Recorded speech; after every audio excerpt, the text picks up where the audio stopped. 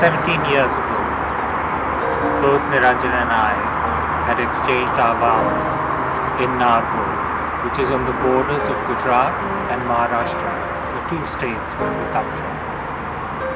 So I think it's 17 years each that we have, that we are revisiting the vows again. There were simple vows around fire elements being present when we exchange our vows.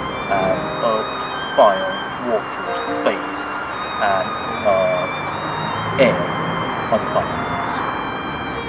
And the vows were just primarily about taking care of each other, looking after each other, being committed to each other. And I think that over the last 17 years, we've managed to do that. The commitments that we had made to each other, whether we would stay united, whether it be in sickness or in health,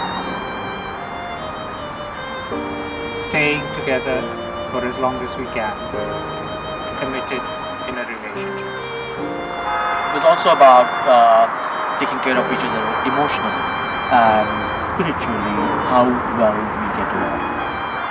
We've managed to demonstrate that despite the ups and downs, we've managed to be there. There might be more downs, and we don't know what's holding tomorrow, but yes, I think 17 years is a long time. And it's a committed time. It's a committed relationship.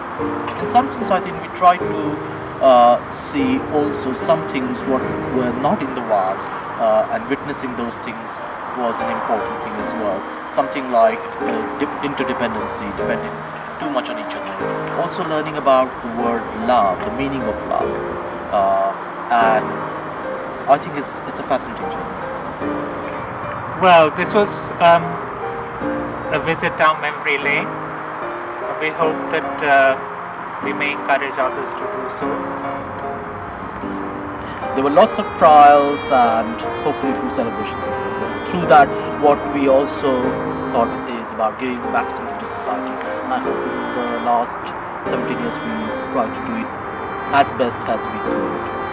Yeah, it's been work. The journey's been work. We need to write a manual for heterosexuals and homosexuals, all of us.